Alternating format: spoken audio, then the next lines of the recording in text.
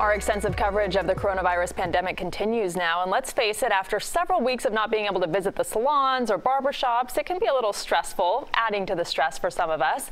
It's not just vanity, we actually want to look and feel like our normal selves.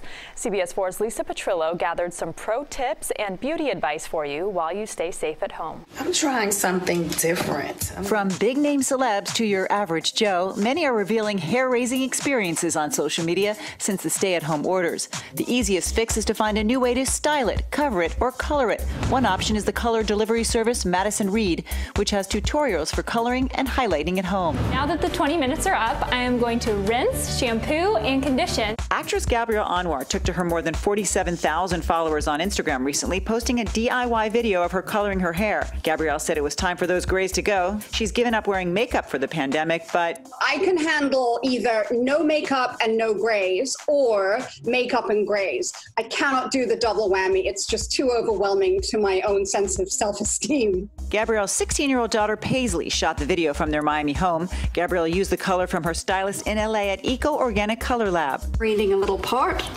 and brushing on either side of it. So I've seen them do it so many times because I'm so gray that I kind of had a pretty decent idea of what to do. Kim Kardashian had a tougher time with her daughter while posting an Instagram tutorial about how to apply and blend natural-looking makeup using her own line. Her 6-year-old daughter North kept barging in. North, can I please just do my little tutorial? I'm hiding in the guest room because my kids will not leave me alone. Hey, that's me.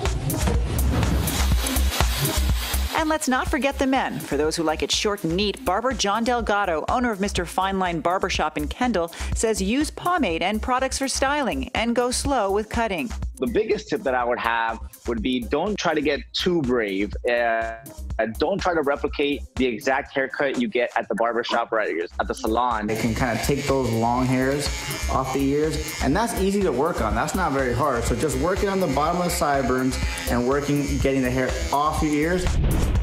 And as for that mani-pedi predicament, if your gel or dip is still on, we found a guide on Pop Sugar. Like in the nail salon, you use 100% acetone dipped in cotton, wrap each nail in aluminum foil, leave on for 5 minutes, and use a nail scraper and push forward from the cuticle to the tip. If you do it backwards and start at the tip and move towards your cuticle, you risk severely damaging your nail.